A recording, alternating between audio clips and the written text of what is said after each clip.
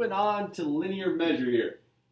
Yesterday we dealt with lines. Okay, now we're going to get into line segments. The biggest difference between a line and a line segment, if you remember a line, okay, it went through any 2 points,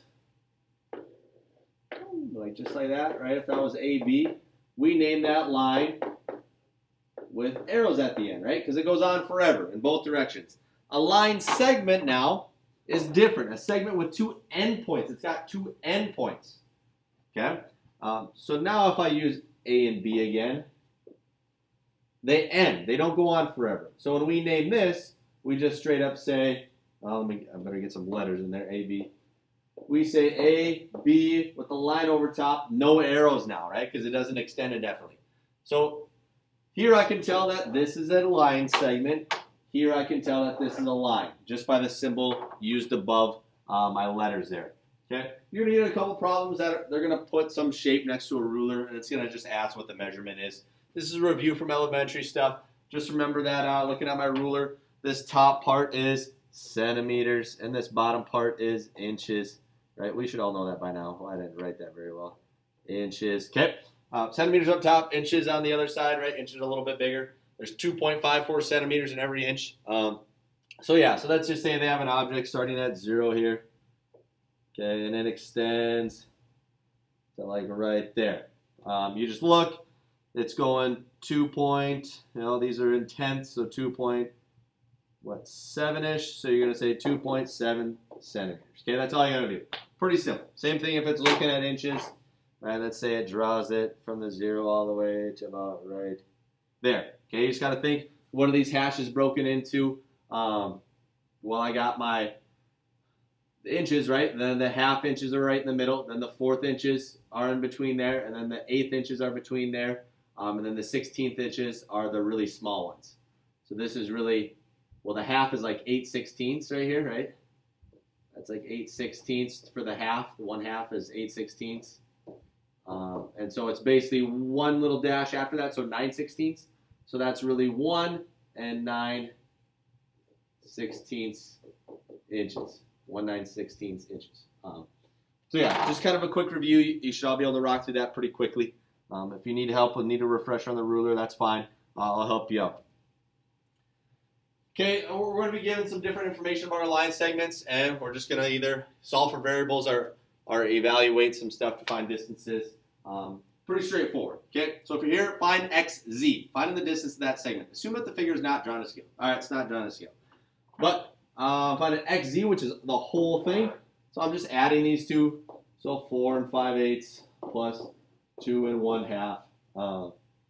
If I look here, if I don't have a calculator to type this into, or you're not sure how to use fractions on a calculator, you're just going to have to get a common denominator. So I'm going to have to get this 1/2 into over 8ths.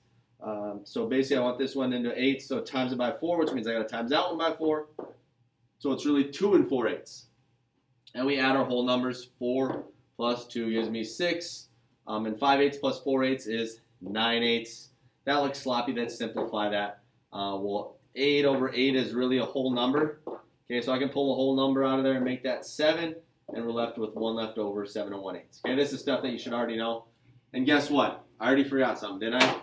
Get yourself a label anytime you're working with distances. So 7 1/8 inch. Okay, don't forget that stuff. These are easy points. Next one, we have some terminology, betweenness of points. Okay, so for any 2 real numbers, A and B, there is a real number n that is between A and B. So basically it's saying between any 2 points, there's always a point in between there. Or between any 2 numbers, there's always a number in between there. So for example, I have P and R, okay? So down here, point M is between P and R if and only if, that's what my little if thing is here. That means if and only if. Point M is between P and R if and only if P, M, and R are, what do you think? They'd have to all be on the same what? Line, wouldn't they? So they'd have to be collinear. Our term that we learned the other day, collinear. Okay? And that would make PM plus MR equal to PR. Okay? Just kind of like our last example there that we did. Let's take a look at some examples. Find LM. So I'm just looking for this segment. Well, I know the whole thing is 4. The other part of it is 2.6, so we just subtract the 2. Nothing to that. Well, 4 minus 2.6. Shouldn't have to think too hard about this. Get down to 4 to 3 centimeters would be 1. Another 0.4 down gets us to 2.6, so 1.4 centimeters, right? 1.4 centimeters. Oh yeah, this is where we start getting some algebra, okay? And they might not always give you a drawing. This is the stuff I kind of like. It says find the value of x and st if t is between s and u. So you just got to read kind of carefully here. Okay? Find the value of x and st if t is between s and u. And it gives us some information. It says st is 7x in distance, su is 45, and tu is 5x minus 3. And if you notice, when I state a line segment, I put the line above it, right? If I'm going to state its distance, we get rid of the symbol above it. You don't need the symbol above it when you're showing measure, okay? That's why we didn't put them up there. Well, just by looking, it's kind of tough to read through it. It might help to draw a picture. So that's what I'm going to do. I'm going to draw a picture with this. I'm going to draw myself a line. I'm going to put 3 points on it and figure out where these points are at. It doesn't have to be to scale, okay? Because I know that t is between s and u. So I know that s and u are on the ends, and I know that t is in the middle. That always helps me to draw it out sometimes. So now I can see, okay, st is 7x. So I'm going to go ahead and put 7x there. And I know su is 45. Well, that's the big thing, isn't it? su. So that's all the way from here to here. Okay? And tu is 5x minus 3. Well, that's the other part of this here. Well, it might be a good idea to set yourself up an equation here. Because if back to my last definition I had, I know that 7x, right? 7x plus 5x minus 3 equals the whole thing put together. So I can say 7x plus 5x minus 3 equals 45. Well, what do you know? We got one variable. We can solve this bad boy. Okay? Simplify the left side of the equal sign. Combine our x terms. So 7x plus 5x gives me 12x. And now we go through our inverse operations. So to solve for x, we do the inverse of subtracting 3, which is adding 3. Whatever I do to one side, I do to the other. Getting into our algebra again here. Oh, forgot my x. Okay, and 12 times x. So the inverse of multiplying by 12 is dividing by 12. And we are left with x equals, well, 48 divided by 12 gives me 4. Do I need anything else here? Okay, I figured out what x is. Always go back and reread your directions. Always, always, always. I can't stress that enough. We do this all the time in math. It tells you to find the value of x and st. Okay, so you better find that. Well, st equals what? 7x. I know what x is. X is 4. So st is going to equal 7 times 4, what we found x to be. So st is 28. I better check to see if I need labels.